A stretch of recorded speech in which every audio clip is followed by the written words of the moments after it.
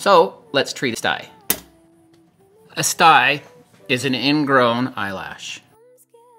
Stuff out there called Miro, it's a 5% sodium chloride hydrocortisone ointment that reduces inflammation. Again, we're gonna put a lid of the eye, not in the eye. Miro 5%, take a little. Hydrocortisone, take a little. Place that where that stye was and put it on 2 or 3 times a day. Find something like this, povidone, nifazolin, propylene glycol. Eyes are tricky. If it moves from a stye, make sure you go see somebody. If you get chronic styes, that's the reason why they've got 2% hypertonic in an ointment form. I used to get them all the time during finals. It was really super annoying. It would be right after finals were done.